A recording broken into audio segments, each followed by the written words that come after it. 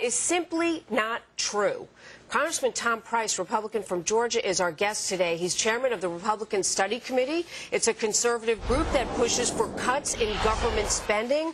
Congressman, great to have you with us this Sunday morning. Thank you. Thank you, Jamie. Good to be with you. First, let me ask you, this stimulus package is huge, $820 billion at least, some 600 to 700 pages the House bill was. The Senate one might be even longer. With the rush to get it passed and on the president's desk, I'm curious first how much time those who voted had a chance to really look at it. And when you did, what was your immediate reaction? Well, my immediate reaction was what the American people thought, and that is that they want a solution. They want a solution to the economic challenges that we face, and it was clear to me that the bill that we had on the floor last week won't do it.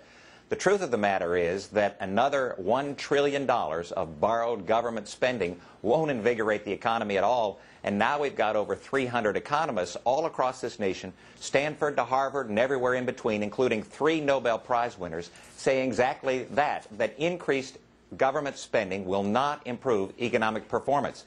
It prolonged the pain in the 1930s for the United States. It gave Japan the lost decade. They call it the lost decade in Japan of the 90s, when they passed, as I understand it, 8 stimulus bills. The good news is that there is a solution, and we put it on the floor last week in the House. We hope the Senate will adopt the kind of measures that we had, which allow families all across this nation to keep more of their hard-earned money, to incentivize small business, the job creators of this nation, to create jobs and get this economy back on track. Congressman, the White House disagrees with that impressive group of economists, saying that the accusations that this money, this stimulus money, will not reach much of it, our economy, till way after 2010. They disagree with that. And also the president made clear no earmarks. Have they met that challenge? I don't believe so, but I believe what the White House has put on the table is really hope over experience. If we look at history, history tells us every single time that we allow the American people to keep more of their hard-earned money, and when we incentivize small businesses, again, that job creator all across this nation, when we incentivize businesses to create jobs, in fact, that's when we invigorate the economy.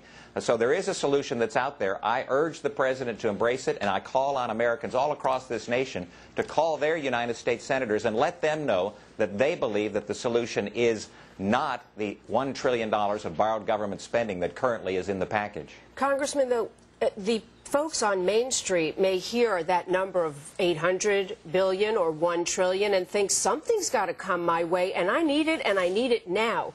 When they do make those phone calls, if they choose to get involved, what do you want them to tell their Senate offices, the representatives, about what they feel is right or wrong with some of the measures in this bill?